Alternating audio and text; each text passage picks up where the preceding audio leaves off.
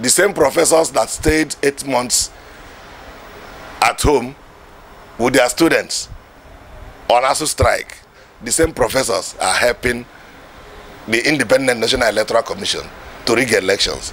You see, a lot of Nigerians need brain reset. When they arrest a thief and he tells you, let us go to court, invariably, maybe his brother is the judge. But we are not bothered. Our president has been a strong beneficiary of the judicial system. He has ever had faith in the judiciary.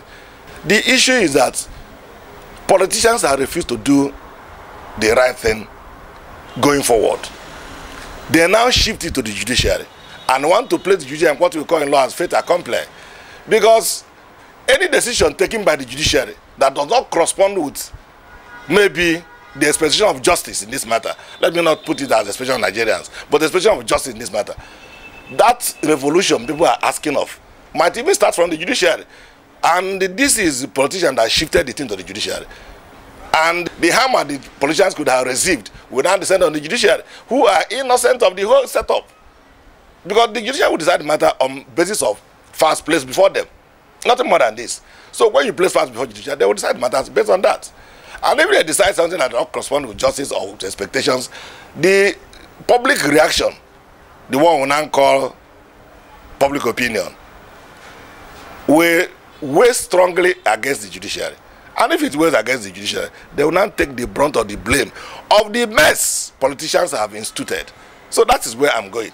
But I too pray that the judiciary will live up to its bidding, because Nigeria is now hanging on a tenterhook, and it is the judiciary that can only save it. A lot of youths are hot-tempered. A lot of them were seen on camera breaking their voters' card, PVCs. It should not be. A young man in Plateau went and hanged himself, a 19-year-old boy.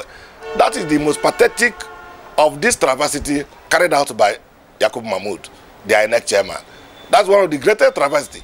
Because maybe people who died in the course of working for INEC or were shot by thugs, some people might say, oh, this is a very sad incident, people dying in the course of battle.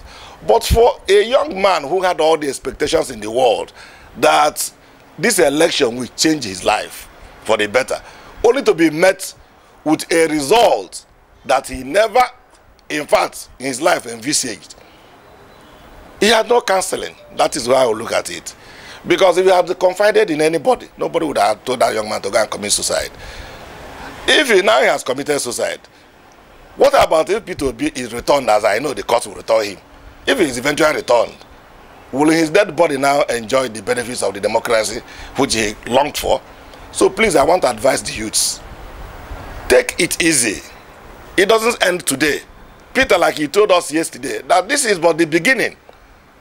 You see, you don't expect a Messiah coming to any generation to go without bruises. These ones that Peter is taking now, the